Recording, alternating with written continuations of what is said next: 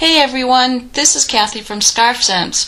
I'm here with Katrina, and in this session we're going to show you how to tie an oblong scarf into a square knot.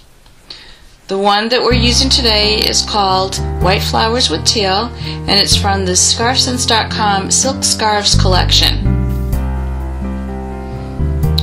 Ready? Let's get started. Put the scarf around your neck and make a loop at the very end of the left side, and this should look like the top of a pea. We'll call this the pool. Grab the end of the right side.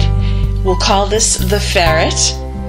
The ferret dives into the pool and burrows under the bottom side closest to you to get out. He then jumps over the dam on the left side and burrows back into the pool at the base on the top side and then jumps out. The square of the knot often ends up on the bottom, in which case you'd flip the scarf over so that it can end up on top.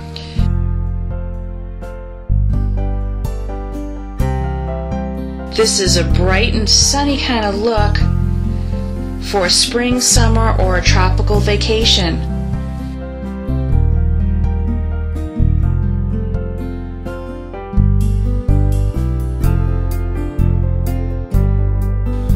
Stick around for another minute to get a good look at what the scarf looks like outside with an outfit and your hair down.